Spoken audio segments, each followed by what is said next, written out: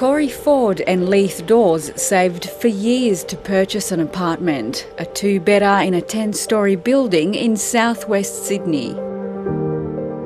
We've got a really large wraparound veranda, which is just wonderful in summer. It was a place that we wanted to call home and something that we wanted to have for a long time. But within months of moving into the vicinity towers, they noticed the first signs of building defects.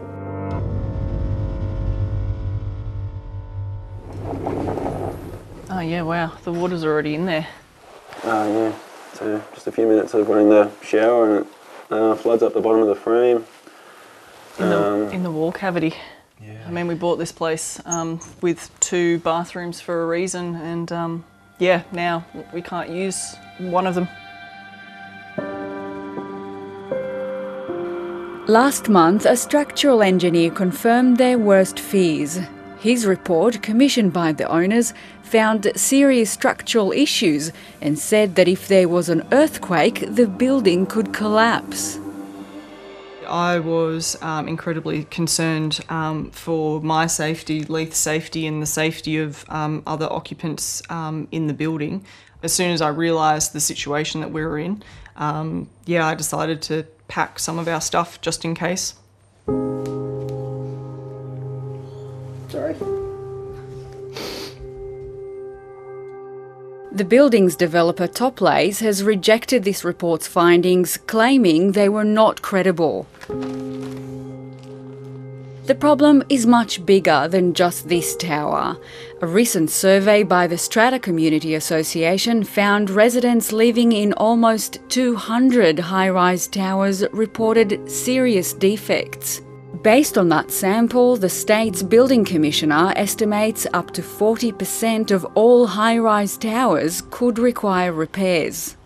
Well, they're not good numbers, and we had to really take that back to the industry and say, well, here's the evidenced reality. So if you want to change the dial, you have to accept this reality. There's been really no accountability for people who've managed to avoid their responsibilities. Our major cities have been transformed by the high-rise apartment boom over the past decade. Sydney is going up, it is not going out. And more people are going to be moving into apartments. But as demand for apartment living surged, major cracks began to surface in the state's building standards. Residents of the crumbling Opal Tower were hoping for answers today. Christmas was cancelled for hundreds of residents, their brand new homes falling apart. Unit values have plummeted and insurance has skyrocketed. Scenes of people having to flee their own homes at the Opal Tower first exposed the magnitude of the problem. When you get that email that there are defects in your building, what happens is we end up going through a process that turns your life upside down. 3 years on, Opal resident Shady Iskandar says residents are still trapped in a never-ending legal battle. The only way to have justice is to go through the court system. And that court system is extremely arduous. We are at this stage in excess of $6 million that we have had to raise from our pockets and coming together. It's disgusting. It's appalling. I mean, what we are doing is ruining the lives of hardworking mums and dads. The Opal Tower evacuation sparked a parliamentary inquiry into building standards, chaired by Greens MP David Shoebridge. What our inquiry found was that we need to reverse this deregulation. We need to stop this trend towards privatisation of the oversight of the building industry.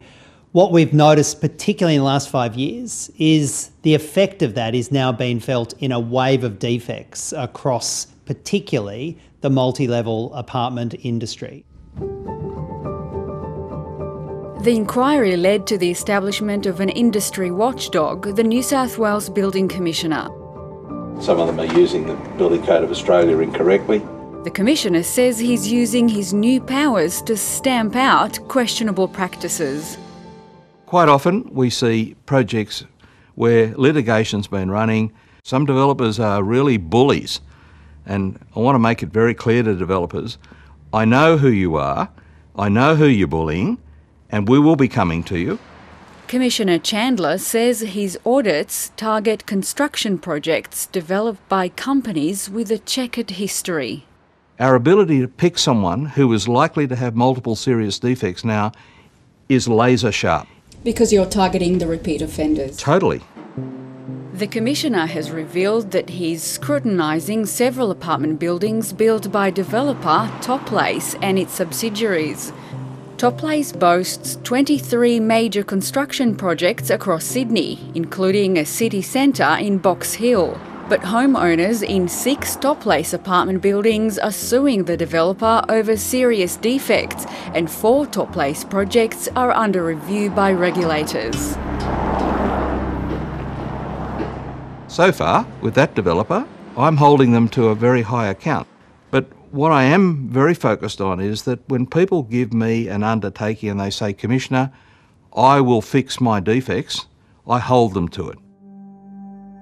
In a statement, Toplace said the company invited the Commissioner to scrutinise all of its sites and is committed to fixing any defects.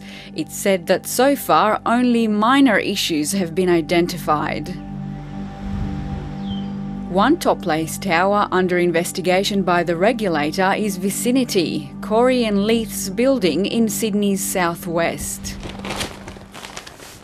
At this point, we just don't really feel safe in our own home. And we don't really know what the future holds anymore.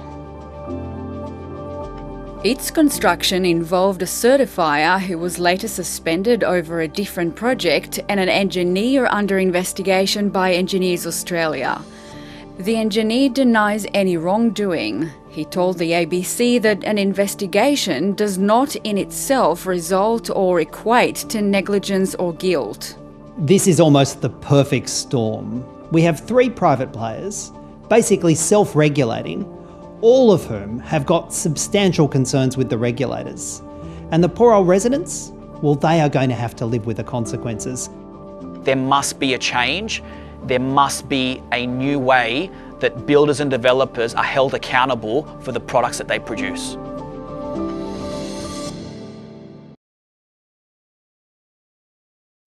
Hi, I'm Lee Sales. Thanks for watching this story. If you'd like to watch more of 730's stories, they are on the left of your screen. And tap on the button below to subscribe and get the latest from ABC News.